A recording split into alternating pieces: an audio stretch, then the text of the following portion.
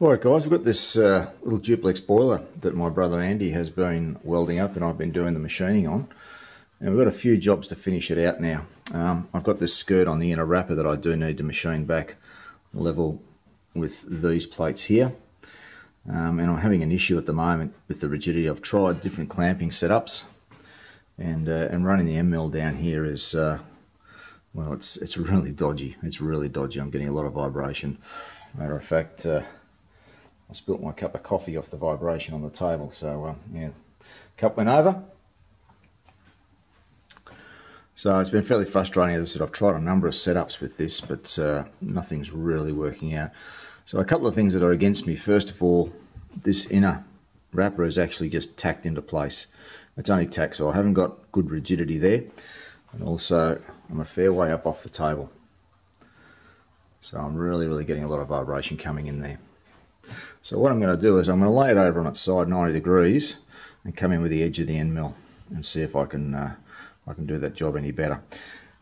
Apart from machining these skirts back, I've also got to drill in 4 stays. So the outer wrapper is going to be clearance, the inner wrapper gets drilled and tapped for 1/8 of the stays to go in, and they get TIG welded on both sides. So I've got 4 stays on each side to do. I've got 2 stays in this front throat plate. And in the back head there I've got another stay as well. So that's 11 stays that I need to put into this. Now I've spent a long time trying to get this set up right, but it's just not working out the way I want it to. So, and that is a problem when you are setting up things for the first time. You're feeling it out. 90% of the job can be the setup. Realistically, this should only take 10 minutes to machine, but I've been at this for quite a long time now trying to get this set up right. So it's just one of the frustrations you have to deal with, but you need to get it right, otherwise you can end up in all sorts of strife.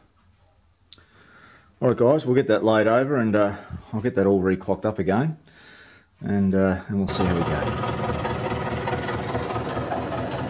Right, so at the moment that is absolute chalk and cheese. I've actually got one of the roughing cutters in here at the moment and it's doing a good job. It's got a very slow feed rate and fairly slow speed on the RPM. Keep that work hardening down. But so far, it's working out. It's taking about 1 millimetre off that at the moment. All right, well, I'll keep working through this until we're ready to do the stay holds. Right, this is the layout for the stays for the side of the firebox. So we're coming up 75mm. Up from one of the side plates, so that's the foundation ring on there. We're up 4mm above that, then 75 and then 150 for the second set, and we're even Stevens central between the 2 outer plates. 29.5 split between the center, as I said, 75 up and 150 up. So let's go through and we'll center drill those first, and we'll go through with a drill to open those up. Righto, so I've just cleaned up this 12mm drill, reground it, and I've reduced the web, which helps centers it but also takes away some of the loading as well. So we'll get that in there and we'll see how that goes.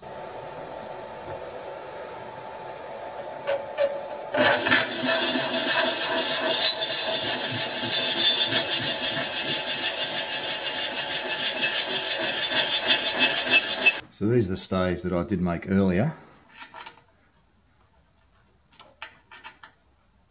That's just the tiny exit lip that's catching on, so I'm just going to take that out with a file, and that'll be a beautiful fit in there. Alright, I'll go through and do the rest of these, and we'll bring you back when we're done. Right, we're going to center drill into the inner firebox wrapper now. And we'll do all 4, then we'll come back and then we'll drill it out to the tapping size for the 1/8 BSP.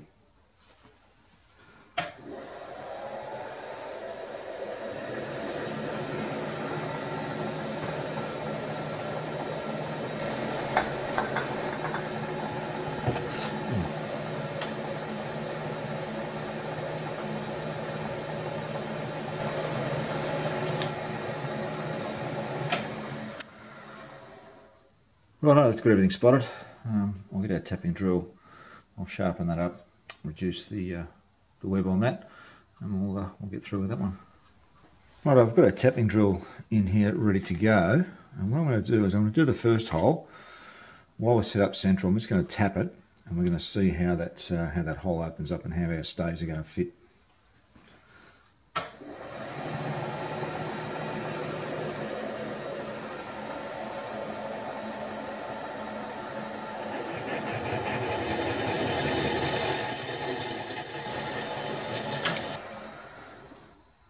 Now the firebox has got to be taken out again. It's only tacked in place, so any swarf, burrs, anything can be cleaned up before it goes in for its final weld.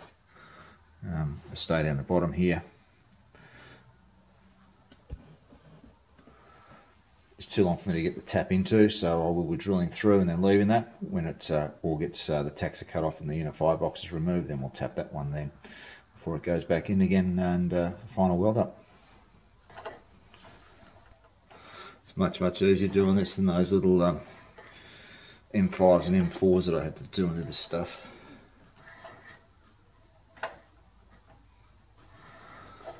I'm going to leave it at that. I'll go all the way and we'll see how those how that stay's going to go. Right, so we've got that one tapped out now. I'm very happy with that. If I can find where it starts.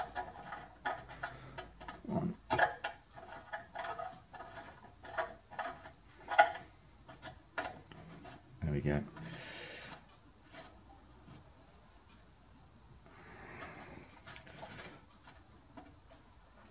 Just need to clear that hole out a little bit further, but I have had it down and it does go right in, so I don't want to push it too far because the last thing I want to do is have it gall up on that edge there. But it certainly tapped out enough. I had it down before and it went all the way. But yeah, this stuff is horrible. Stainless is horrible. Once it galls up and bites anything on there, is very difficult to get off. So we won't push that until I can open that out a little bit further, and we'll do that once we get the that inner firebox out.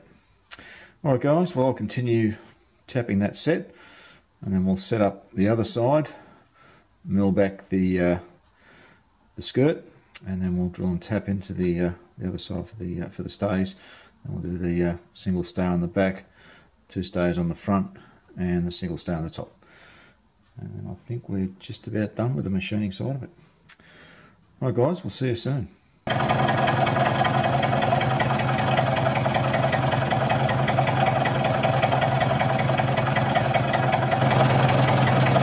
Right, so we're just cutting the second side now. This is a much more rigid setup. Okay, so that's the 4 on this side completed. You can see the other 4 on the other side that have come through. That's where we've tapped. I've got 2 more to do in here on the throat plate.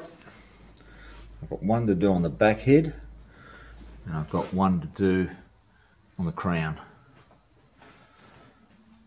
And then we're finished. The operations at this stage on the boiler, as far as the machining goes, I've got to make up a manifold block for pressure testing. So I'll get that made up once we've got all these stay holes completed out. These have been pre-lasered as part of the set that was cut out, but they have tapered back, so I'll need to try and open those up a bit. I don't know how we're going to go because it does nitride harden as part of that laser cutting process on here, so we'll see what that's like when we swing that around. But I'll be using the horizontal head coming into these ones on the back on the throat plate and on the back plate. So we'll set up and do the crown stay next, because we'll use the vertical arrangement as it is, and as I said, we'll put on the horizontal head up. Alright guys, we'll see when we get organised for that one. Right, I've got this one set up now to drill through. Now, there's a 75mm difference between the top of the outer wrapper and the top of the crown, so I can't get my tap down there at all. I'm going to have to drill this through, try and get it started and get it drilled through, and when that firebox is removed, we can then complete the tap out then. But to get this centralised up, this hole was already in place. I've done that a little while ago. So I've just got that centralised up. And that's set up now. So we're going to go in with a tapping drill for the 1/8 BSP and just do the hole only. So we'll bring you back when we're about to get that kicked off and see if it's going to wander too much. Hopefully it'll stay reasonably stable. So once again, I've reduced that web right back to make that as thin as I possibly can and give us the best opportunity to try and get this to bite and not wander too far. So let's get it in and see how we go.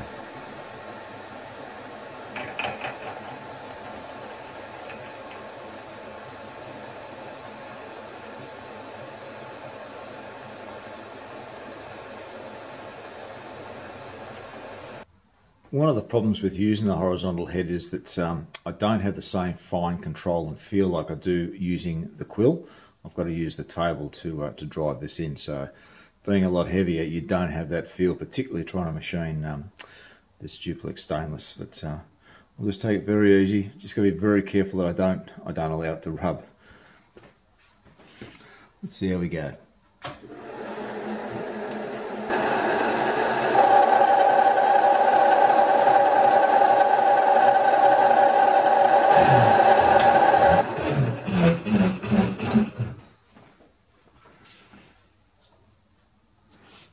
Alright, I've got a center pop on there. I'll set up the tapping drill now and finish this out.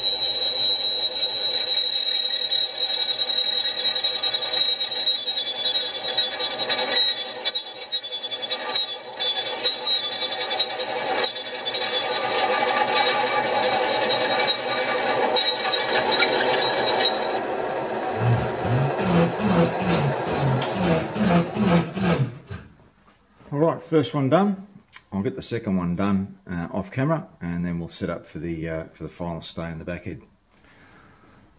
Righto, this is the last stay hole to do, so we'll drill through with our tapping size, and then we can tap that out. Now, I haven't put a centre drill on this. I found with one of the other ones on the other side that it worked quite well without it. As a matter of fact, it worked better without it. So we'll see how we go.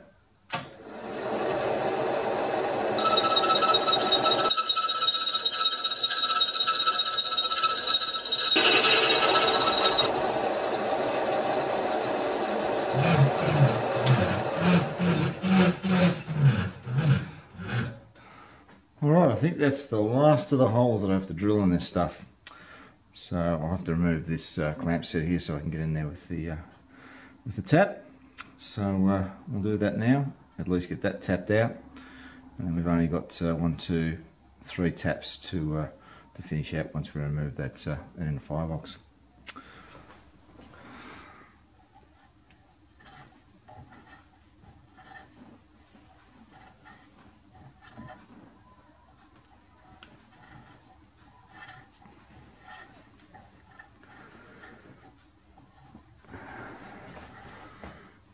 Righto, so this hole I did have to drill out because it was fouling. And we're going to have to, yeah, it's still fouling a bit. Just have to give that a touch with a file just to take that out a little bit further, and then we can get that bloke through. But I won't do that until this inner firebox is removed. So just a little bit of hand touching up, and we're done. Alright, the last thing I have to do is this little manifold block. So I've got to make up a little manifold block to do the pressure test that mounts onto this bloke here. So it'll just be out of mild steel, through holes to be able to match up with the existing M5s, M6s I can't remember, and then we'll just do a little O-ring groove in it to pick up an O-groove to seal on the face there.